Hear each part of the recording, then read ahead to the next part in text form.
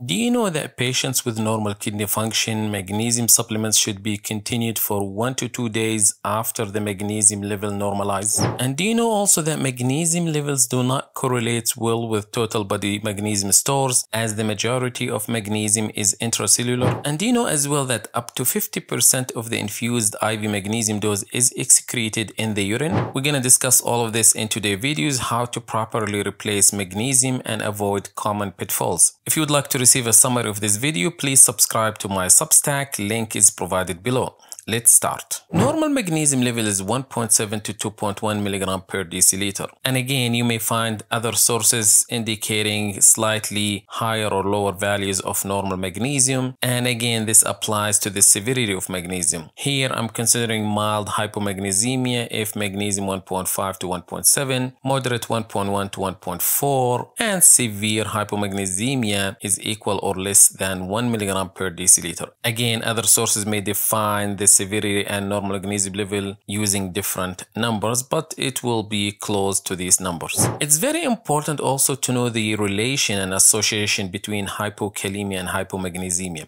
The reason of this, because what causes hypokalemia or potassium loss causes also magnesium loss. That's why 40 to 60% of hypomagnesemic patients have associated hypokalemia. Please always check potassium level in hypomagnesemia, and the opposite is true. In hypokalemia, always check magnesium level. Also, there is association between hypomagnesemia and hypocalcemia. Low magnesium level can cause hypoparathyroidism, parathyroid hormone resistance, and vitamin D deficiency. Severe hypomagnesemia, which is magnesium equal or less than 1 milligram per deciliter, can lead to symptomatic hypocalcemia. Also, there is another term I want you to be aware of called normomagnesic hypocalcemia, that there is normal magnesium level, but the intracellular magnesium stores are depleted, leading to hypocalcemia. So please always check calcium level when checking magnesium level, and the opposite is true. Let's go quickly over the symptoms and signs of hypomagnesemia, mainly neuromuscular and cardiovascular. And neuromuscular, I want you to mainly think of tremor, tetany, mainly seizures and convulsions, weakness, apathy, delirium, and coma. And these can be non-specific. Other causes can cause it. But again, when you see this, check magnesium level. And these symptoms usually happens mainly in severe hypomagnesemia. Cardiovascular, widening of the QRS and peaking of T waves similar to hyperkalemia, but this can happen with moderate magnesium depletion, widening of the PR interval, diminution of T waves, and atrial and ventricular arrhythmias. Mainly remember Torsades de Pointes, but all ventricular arrhythmias can happen with severe hypomagnesemia. Any patients with hypomagnesemia should get a 12 leads EKG and should be placed on telemetry monitoring in the hospital. Let's go over the available oral magnesium preparation in the USA. These oral preparation have poor bioavailability. It's estimated to be around 33%. And their main side effects is GI discomfort and diarrhea. And remember, magnesium is used sometimes as laxatives. Now, oral magnesium supplements can be either sustained release or instant release. Sustained release, that means slow absorption, less GI side effects and diarrhea because of that. And these are first line if oral replacements indicated. Now, instant release, of course, quick absorption, so more GI side effects, and they consider second line. So always we think of using sustained release first. Now, the available sustained release, we have magnesium chloride. They have 64 to 71.5 milligram of elemental magnesium, and magnesium lactate contain 84 milligram of elemental magnesium. Instant release is the famous magnesium oxide. They come in 400 milligram tablets, and they have 241 milligram elemental magnesium. And of course, IV magnesium in the USA, we have magnesium sulfate. The main concern when we use magnesium sulfate is hypermagnesemia, elevated magnesium level, particularly if we give it to patients with renal failure, so we need close monitoring here. And the IV magnesium, unlike potassium, can be given as a bolus and can be given as slow infusion. It's much safer compared to IV potassium supplements. This is a very important slide. I want you to pay attention here that whenever we have hypomagnesemia, the body stimulates more magnesium reabsorption, mainly in the thick ascending loop of Henle. Whenever this magnesium level is low, as we said, magnesium reabsorption. Now, when you give this, very important, when you give magnesium supplements, whether oral and IV, there will be a quick transient rise in magnesium level in the serum. So this will cut off the stimulation of magnesium reabsorption here, which means up to 50% of magnesium supplements that we give will be excreted in the urine because the quick transit rise in magnesium level in the serum will be sensed, will lead to cut off the signal to enhance or stimulate the magnesium absorption here. So more magnesium will be wasted in the urine. Also important to know that the slower the magnesium is given, the slower the rise in magnesium level in the serum, the less inhibition of magnesium reabsorption here, and the less magnesium excreted in the urine. This loss of magnesium in the urine is prominent when we give IV magnesium because of the prominent rise in the magnesium level in the serum, the transit one, then less in magnesium oxide, the instant release oral, and least in the sustained release forms. That's what we like them whenever oral sub replacements indicated.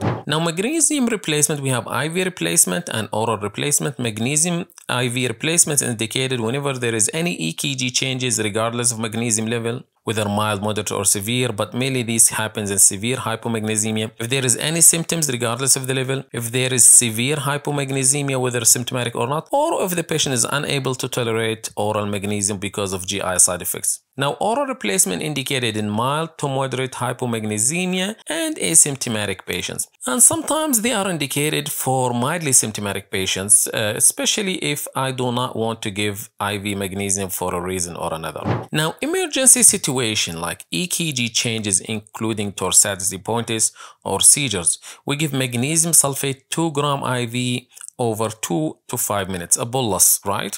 And repeat if needed times 1. So this is emergency situation. Now, if there is symptomatic but no emergency situation, and mainly this happen in severe hypomagnesemia, the level is equal or less than 1, we give magnesium sulfate 1 to 2 grams IV over 30 minutes, not over 2 to 5 minutes as we expect. This is over 30 minutes. 20 to 30 minutes is acceptable.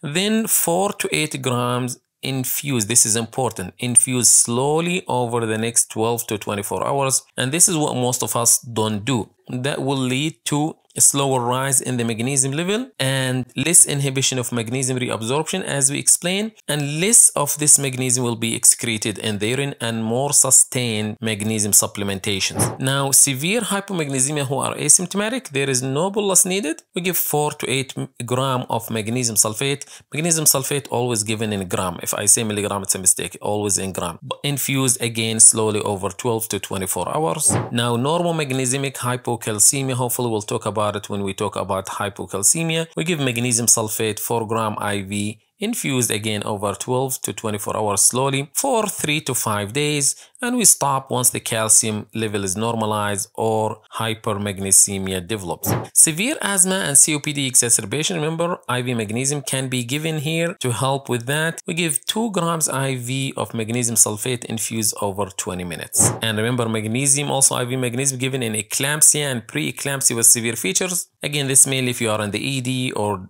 taking care of obstetric patients. Magnesium sulfate 4 to 6 gram IV over 15 to 30 minutes, followed by continuous infusion of 1 to 2 grams every hour times 24 hours after delivery. Of course, you need to monitor magnesium level and signs of hypermagnesemia closely. Now, how about mild to moderate hypomagnesemia and asymptomatic? We pick sustained release first line, of course, magnesium chloride or magnesium lactate. We give 2 taps daily, or instant release, again, magnesium oxide. This is second line. If we cannot give sustained release or if it's not available, 800 to 1600 milligram daily in divided doses, like 400 milligram twice daily or 800 milligram twice daily, something like that. And remember, main side effects will be diarrhea. Please don't forget to replace potassium and calcium if hypocalcemia and hypokalemia exist, and treat underlying cause of hypomagnesemia if identified. Remember, renal failure patient, whether acute or chronic, we reduce the doses we mentioned by 50% to avoid hypermagnesemia. The kidney is the only organ that regulates magnesium level. That's why it's important that we reduce the dose in renal failure patients. Monitoring. Check magnesium 6 to 12 hours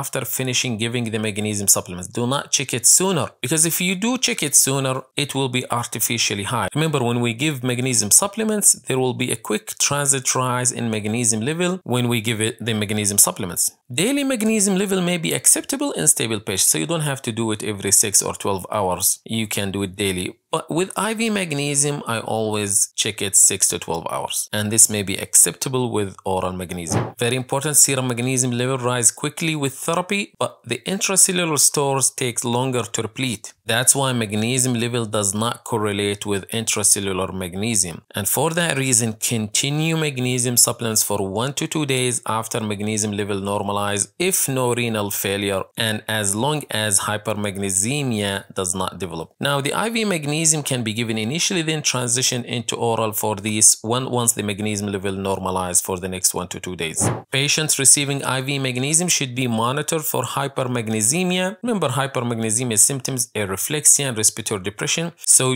they should be placed on telemetry and pulse oximetry, especially if you're giving IV magnesium to renal failure patients. Very important to remember that. In the end, if you found this video useful, please give it a like, share it with your colleagues, and subscribe to the channel if you have not done so. Remember, to receive a summary of this video, you can subscribe to my Substack. The link is provided below. Thanks for watching and see you soon.